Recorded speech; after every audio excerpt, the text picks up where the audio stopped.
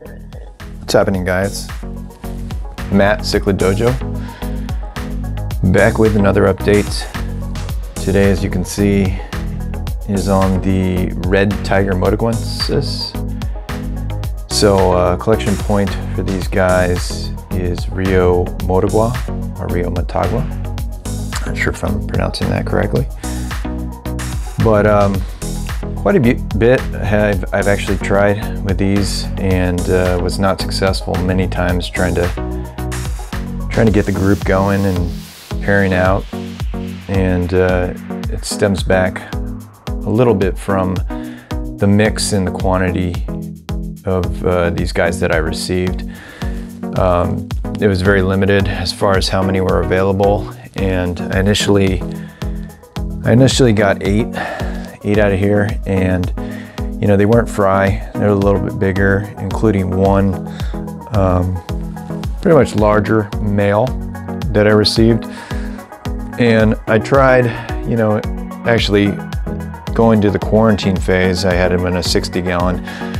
I lost two really smaller ones, and may have just been that those were both females. I'm not sure.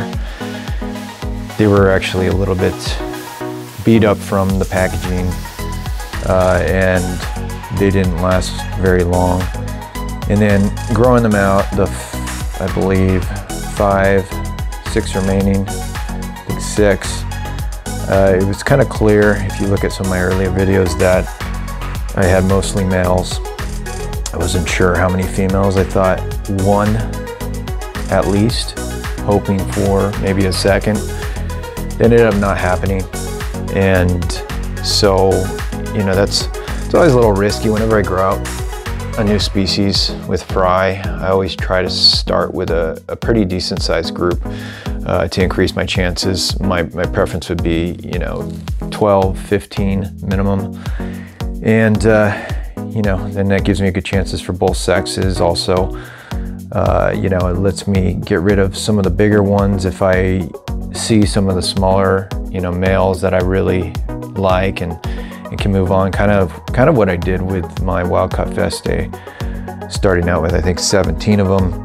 I ended up getting rid of most of the big males, and I saw some more potential in some of the smaller males, and so getting that many allowed me to do that. But with these Motas in that case, I essentially had 5 in the group, and it looked like only one female, and the female was the smallest. I tried grouping them together, thinking they might pair out. You know, in the past I've done the Mota thing, and I've had pairs at really small sizes, much smaller than you can see this pair forming here. And I think part of the group dynamic is what held that back a little bit longer.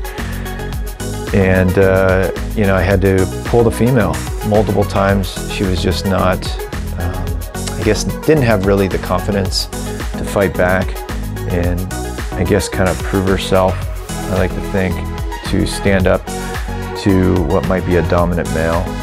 Also, it would take the male, right, who wants to cooperate there and pair up with the female. So it just wasn't happening. I think 2 or 3 times I had to remove the female. She got a little beat up, and I just didn't want to risk it. And ultimately, I moved them into the 180 gallon here, as you can see them in right now. And I had that big male, and it still wasn't working. And so I think maybe the size difference from the female being the smallest, and then that large male being around 7 inches, I pulled that big male and put him aside, and you know, my buddy was really interested in picking up one, so he got to pick up that male. Shipped him out actually this morning, and then that left me with 4 smaller males, but still, as you can see, size difference versus the female, I think it ended up being perfect. And so, as you can see here in the video, you see this one male. There's 2 his size. I'd probably say he's around 5.5 inches, maybe 6. And the female's probably around that 3.5, 4 inch size. And I'm really liking this male, who's, you know, really enjoying this large tank size for one, but he's showing his dominance.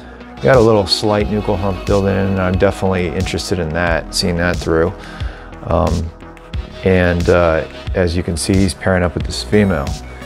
And so stick to the end here, because I'm definitely going to show you know, more, and I'm also going to make an announcement at the end, like I always try to do in my YouTube videos. Reward those people who follow these, you know, as my primary video source, and so I'll mention something here at the end. But pair's doing really good, you know, and as soon as I changed that group dynamic and allowed that to happen, remove that big male, it didn't take long before, you know, they decided to spawn in the pot. And it's the same pot that's been in this tank. You may have seen that little 45-degree angled you know, top portion right there on the left. And you know, I've actually had a lot of people ask about where they can get those type of pots. I believe they're called fallen terracotta pots. I purchased them on Amazon multiple times, and I've purchased one similar size to that one you just saw. I think it's around the $30 range. I also purchased them in sets where you'd have a small and a medium, or a medium and a large.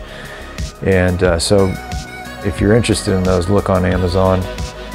Also found them occasionally at a buddy's pottery place who got me some of those, but I think they were special orders. So anyways, you know, I keep getting those questions in a lot of these videos, because that's primarily the pot that I like to use.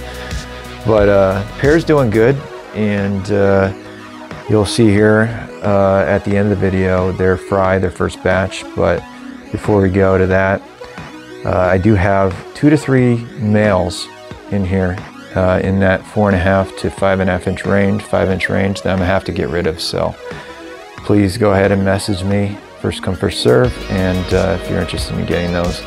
Also, some of these fry will be available down the road, so I'm excited to get back into that. So anyways, hope you enjoyed the quick update here, guys, and until next one, bye now.